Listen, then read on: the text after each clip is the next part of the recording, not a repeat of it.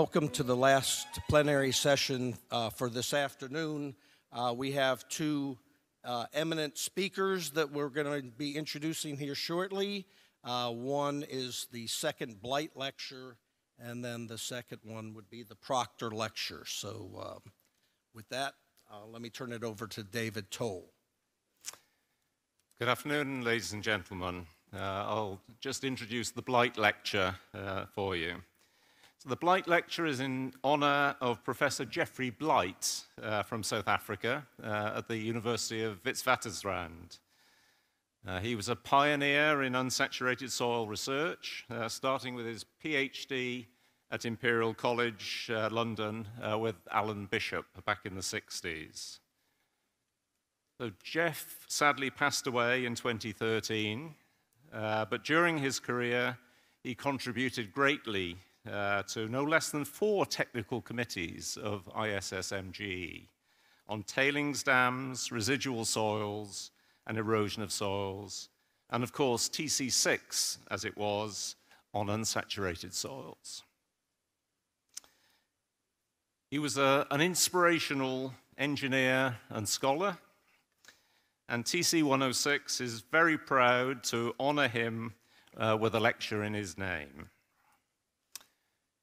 The first Blight lecture was delivered at the International Conference on Unsaturated Soils in Sydney in 2014. And the first Blight lecturer was no less than Professor Antonio Jens, our Kevin Nash Gold Medal Award winner from this morning. But we're very thrilled that the second Blight lecture will be delivered here at the 19th International Conference of Soil Mechanics and Geotechnical Engineering. So thank you. So our lecturer today is Del Freudlin. He's very well known for his excellent work in developing unsaturated soil mechanics. Received his degrees here as shown from Saskatchewan and from University of Alberta. We'd also like to point out that he has supervised some 65 master's and PhD students in his career. He is also an adjunct professor at Nanyang Technological Institute in Singapore, and also an adjunct professor at Hong Kong University of Science and Technology, an adjunct professor at the University of Alberta. He's an honorary professor at University of British Columbia and a research professor at Arizona State. So he's quite busy. He's published over 500 journal and conference papers, and I could spend the next 20 minutes rattling off all his awards, but let me just mention, for instance, the Meyerhoff Award, the Terzaghi Lecture that's hosted annually by the American Society of Civil Engineers, and the Leggett Award from the Canadian Geotechnical Society. So with that, I'd like to invite Del to come up and give his Blight lecture. Thank you, Mr. Chairman. Let me say also thank you to the organizing committee for asking me to deliver the second Blight lecture at this conference. I counted an honor to be able to do this. The title of my presentation today is The Role of the Soil-Water Characteristic Curve in Unsaturated Soil Mechanics. Unsaturated soil mechanics has enjoyed a rather rapid development during the past few decades. And it is mainly as a result of one particular relationship, and it's called the soil-water characteristic curve, or the water retention curve. We are fortunate that we have had friends in the soil physics area who did research on unsaturated soils for about 3 decades before we ever got started. And so we have a lot to learn from them and a lot that we can glean from them. And today I will summarize some of the key findings of their research that were very relevant to our work in geotechnical engineering. I will also summarize very briefly some of the developments that have taken place in geotechnical engineering. And I will talk about the concept or the estimation of unsaturated soil property functions.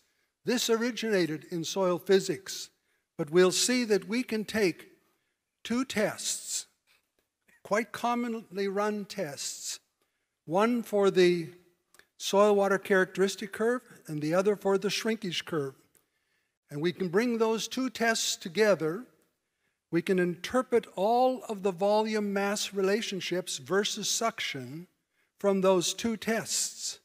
And then we can use it to calculate estimated unsaturated soil property functions. These are really the extension of our saturated properties into the unsaturated soils range.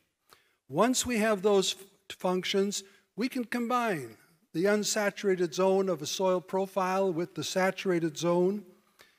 We have properties that will allow us to treat it as a continuum, both the saturated and unsaturated. And we can use that in numerical modeling, but I won't get into that part today. Let's start with a very important definition. The definition of the unsaturated soil zone. The United States Geological Survey defines it in a way that is very useful to us. It said it's that part of the earth between the land surface and the water table. If you study that statement, you realize that unsaturated soil zone is defined in terms of a stress state in the water phase. We will talk about it as soil suction. It is not defined in terms of a degree of saturation. That unsaturated zone can be subdivided into three main types: the capillary zone, the two-phase zone, and the dry zone. Let me put it on a picture. And at the bottom of this slide is the phreatic surface, the water table. Immediately above that is a capillary zone, where the water phase is continuous, but the air phase is not. Above that is the two-phase zone, where the air phase is continuous and the water phase is continuous. And above that, if the zone is large enough, we could have a dry zone. I draw on here an equilibrium condition. If there is zero flux across the ground surface, this will be the state of stress in the water phase, regardless of whether the soil is a sand, a silt, or a clay. It is an important equilibrium condition for us to start with. Now, over at the right-hand side of the slide, I would like to plot the degree of saturation of the soil versus depth. It is close to 100% through the capillary zone. And then there's a break in this relationship. And if we follow it far enough, there will be a second break. These two breaks, one the air entry value of the soil, and the other the residual break, will become the most important characteristics for us to define in order to do the analysis that I will present.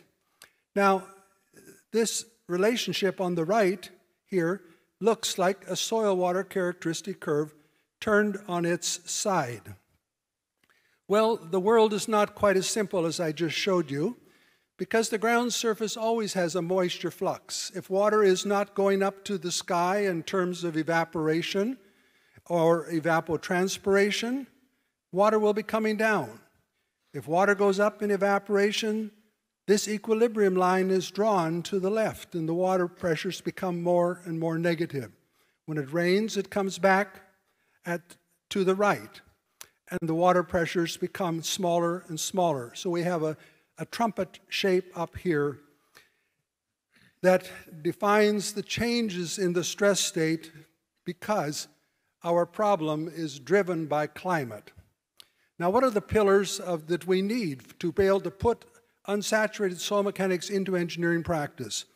Well, we've had many conferences on unsaturated soil mechanics, and those conferences serve a very important purpose. They help us to develop theories, but those theories should go further than that. They should go to the point where they lead to proper, prudent engineering protocols that we can put into practice. Another very important pillar in unsaturated soil mechanics, in fact of all soil mechanics, because we are the people who take little soil samples, we test them in the lab, and then we do analysis on a real-world problem. But lab testing's always been important to us. But we have to change our thinking a bit. We have to move into a slightly different or significantly different paradigm. We go through a paradigm shift. We can't measure the real unsaturated soil properties. They are too costly to measure in the lab. So we measure something else. And that something else is the soil water characteristic curve. And we will use it to estimate the unsaturated soil properties. And we'll discover that our estimation techniques, if done correctly, appear to be adequate for geotechnical engineering practice. Of course, the other pillar is numerical modeling, the solving of nonlinear partial differential equations. And I won't get into that today, but the emphasis of my talk will be on the laboratory testing. I want to today describe the primary role that the soil water characteristic curve, gravimetric water content versus suction, plays in estimating our unsaturated soil properties. I want to also describe the secondary role that is played by the shrinkage curve in providing refinements to those estimations, very significant refinements. And I will illustrate how we can take the soil water characteristic curve and the shrinkage curve, and we can bring those two tests together, and they serve a very important purpose for implementing unsaturated soil mechanics into geotechnical engineering practice. Well, what are the requirements to practice unsaturated soil mechanics in geotechnical engineering? We still need our saturated soil properties, those constants that we have worked with. They are important. They become the hanger where we hang our unsaturated soil properties on. But the unsaturated properties will be extensions of the saturated property, and they will become mathematical functions. They will be functions of the stress state in the water phase. I will talk about how we can estimate those, especially for one particular problem, that of flow through water flow through soils. And I will explain how we can combine the soil water characteristic curve and the shrinkage curve. Another very important requirement for unsaturated soil mechanics is the fact that we need to quantify the flux boundary conditions for our problem. And it is a challenge, but I'm not going to talk about that today because we don't have time. And I won't talk about numerical modeling either. Let me give you a little summary of history of unsaturated soil mechanics. See, we go way back to the 1920s when our friends in soil physics were looking at the unsaturated zone and saying, we want to be sure to have enough water for plant growth. They were interested in water storage. And so they looked at water seepage through the unsaturated soil. They came up with the ways to estimate the properties they needed to solve this problem. It was about 3 decades later that in geotechnical engineering we say, well, you know, in classic soil mechanics, we don't only look at the water flow through the soil, we also look at shear strength problems and volume mass relations.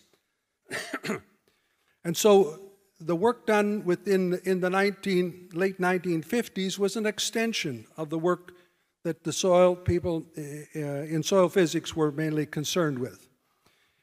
Very significant research was done at Imperial College in London and under Bishop and his graduate students. And they produced graphs like this one shown here, where they plotted a ratio of the difference between the saturated shear strength and the unsaturated shear strength, and they plotted it as a function of the degree of saturation. Over time, we discovered that the degree of saturation could be measured relative to soil suction, and that relationship allowed us then to estimate the shear strength of unsaturated soils. Very significant work was also done at Imperial College on volume change. And I show a figure here from Blight 1961.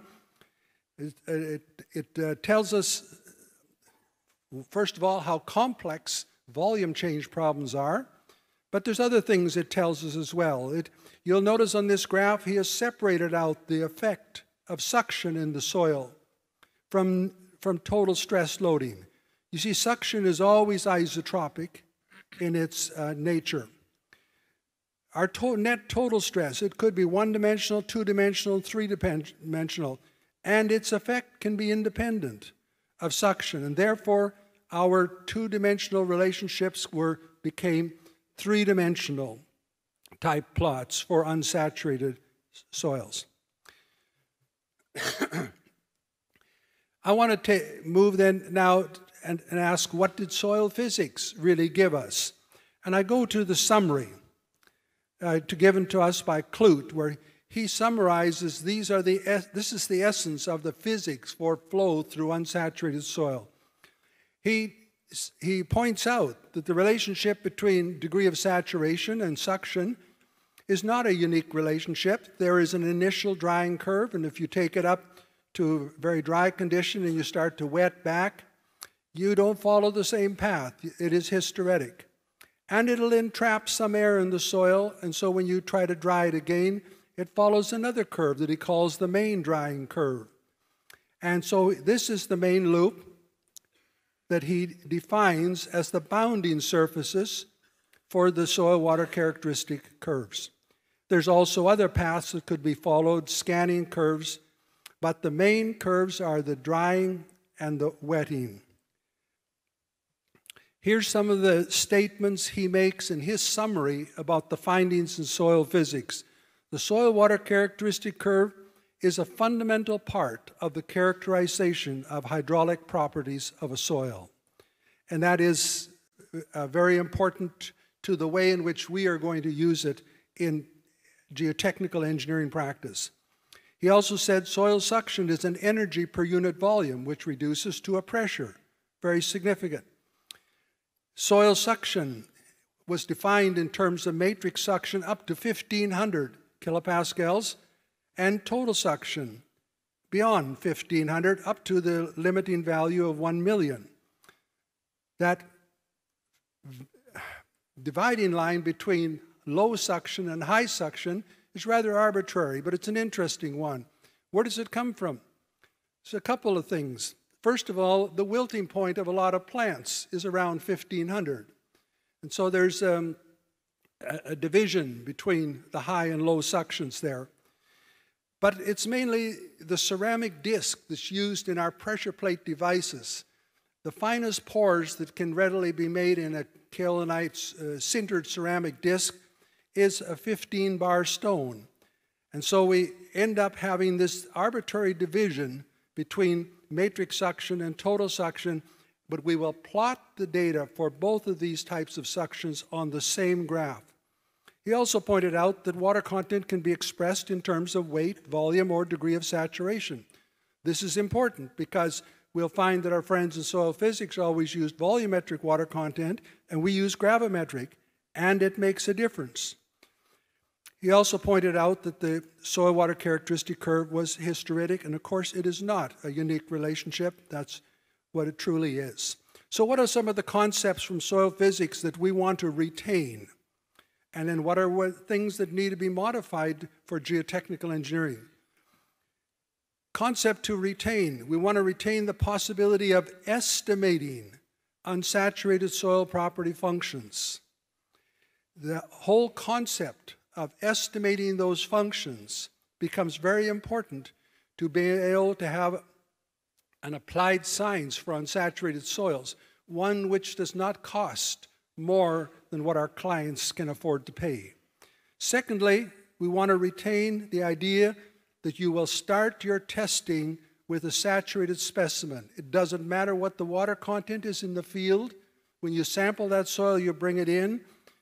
They always wet the soil up to near saturation, started their test from that point.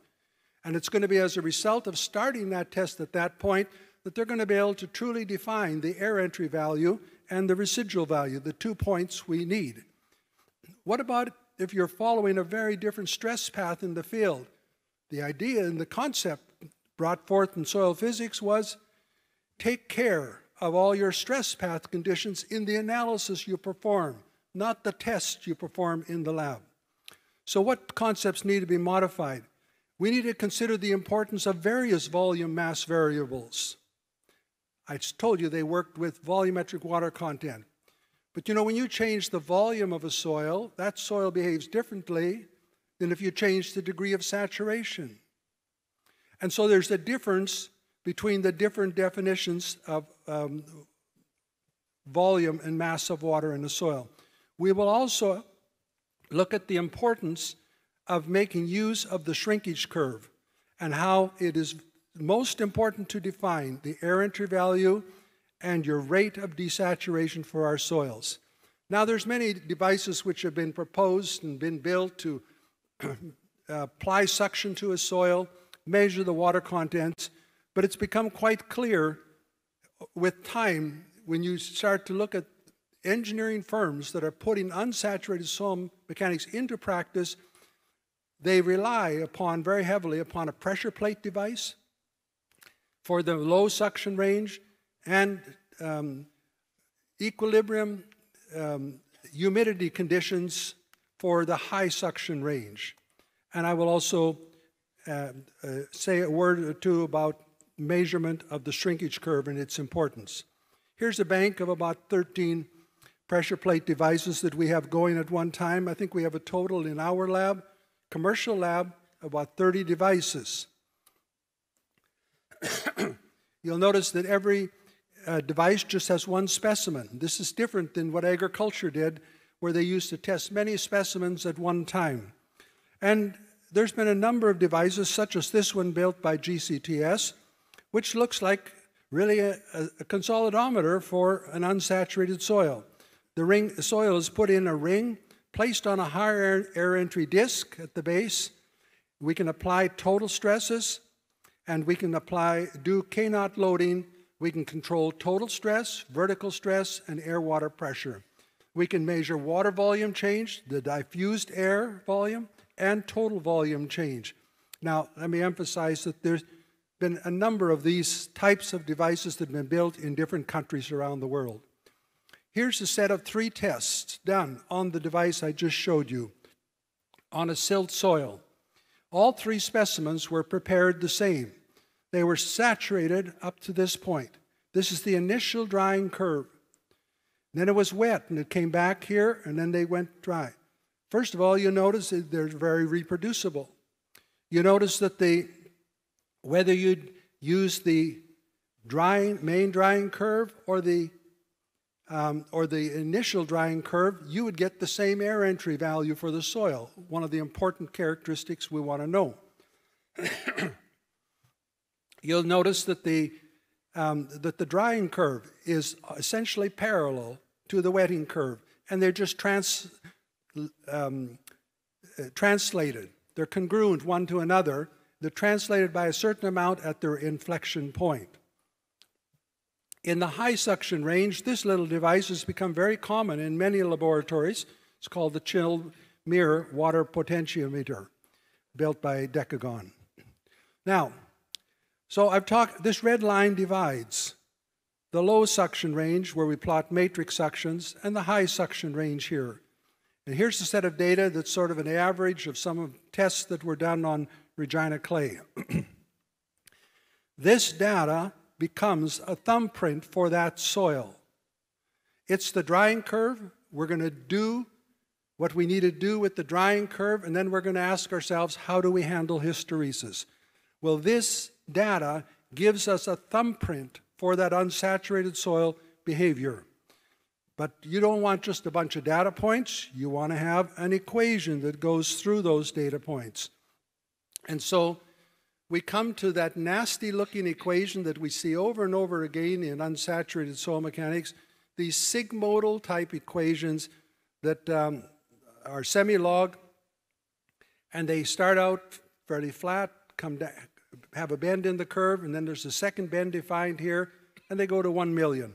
Now, I fit this with the Fredlin-Zing equation because it goes all the way to 1 million. You put the data points into Excel spreadsheet, and you put in your equation, and you hit fit, and you get these 3 parameters. Now, I want to show you this equation. I'm sure you all came here to see this equation. It says gravimetric water content under any suction condition will be equal to the saturated value by all these factors that reduce it. Well, there are 3 fitting factors. They're the inflection point, the steepness of desaturation, and then a third fitting point. We don't need to worry about how bad this equation looks, because once you get it into your Excel spreadsheet, you get rid of it. Now, here is why did I say it's important to do a shrinkage curve in addition to a soil water characteristic curve? You see, we always measure gravimetric water content in the lab. But when we get those data points with gravimetric water content, we do not know whether the soil changed volume, changed void ratio, or whether the soil changed degree of saturation. And its permeability, its properties will be different for a change in volume than it will for a change in degree of saturation. I would point out that all the work ever done in soil physics made an assumption that there was no volume change as you change suction. Therefore, this term was equal to 0, and they said the change in water content would allow them to get the true air entry value. But we'll find out if there's volume change, they cannot do that. So what we need is when we have a sample soil, we're going to test for the soil water characteristic curve. It might be about 70 millimeters in diameter and 1 inch high. We need to also take a small specimen and just allow it to dry for our shrinkage curve, about 3 centimeters in diameter and about 1 centimeter high. And we place it in a ring with no bottom. Just place it on a wax piece of paper and let it shrink. And as it does, it pulls away from the side. We measure the diameter and the thickness, and we measure its mass, and we get a series of data points that look like this. We plot void ratio versus water content. This is the shrinkage curve. And there's an equation for it, and it has the fitting parameters. And you can do that on your Excel spreadsheet as well. It says the void ratio is equal to the minimum void ratio, and another one which is the slope of the drying curve, which will be the same always, because we're starting at the same point. It varies just a little. And then this is the sharpness of that bending curve. So it's very easy to estimate the shrinkage curve, but you can also measure it very easily, with this being the most important parameter. To get this, you just have to allow a piece of soil to dry. So now we have 2 relationships, and we could look at this volume-mass relationship, and with the data we have collected, we can calculate a void ratio versus soil suction relationship, volumetric water content, degree of saturation, and we can calculate all our unsaturated soil property functions. And I'm going to use the seepage problems for illustration purposes. And I will illustrate the permeability function, which can be a function of void ratio change and degree of saturation change, and we can plot it versus suction, and it's called the permeability function. Water storage function will be the slope of the volumetric water content always versus suction. So why is it so important to have these 2 tests?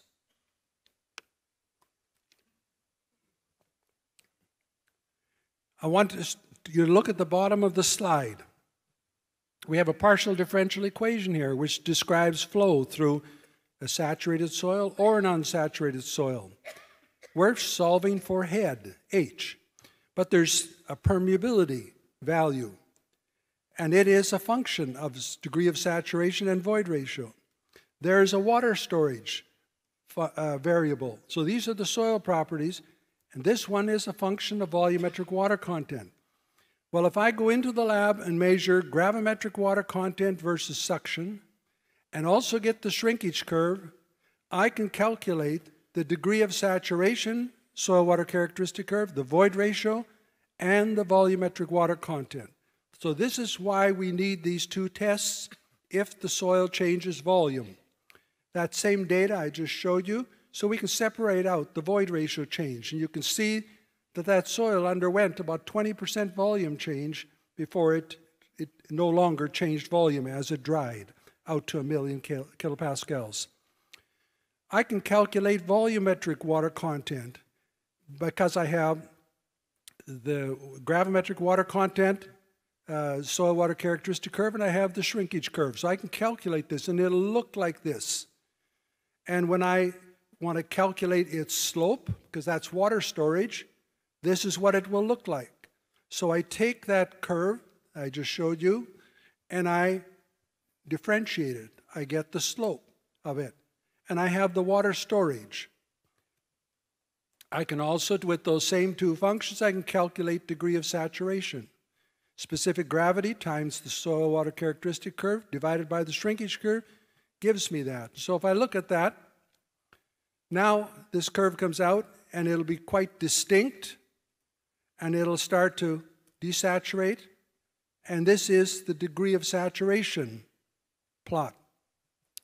And if you would have noticed before, the gravimetric one started to bend about an order of magnitude sooner. Here we would estimate the air entry value around 100. It's almost an order of magnitude different than what we would have gotten from the gravimetric water content curve. Now we can, with this degree of saturation, I can convert this to an arithmetic scale. I can differentiate it, the equation, get the steepest slope, extend it back, and I have a fixed equation to give me the air entry value coming to 147 kilopascals. Now, to get the permeability function, we need to integrate along the degree of saturation. So we do integration from the air entry value to high suctions, and we get the permeability function. So if I'm showing for the case of no volume change, it comes out, and at 147 kilopascals, it starts to desaturate. And this is what the permeability function would look like.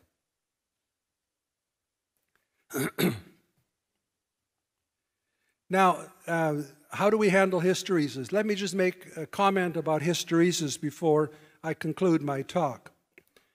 We looked at the drying curve. Sorry, I got to go backwards there. A drying curve here.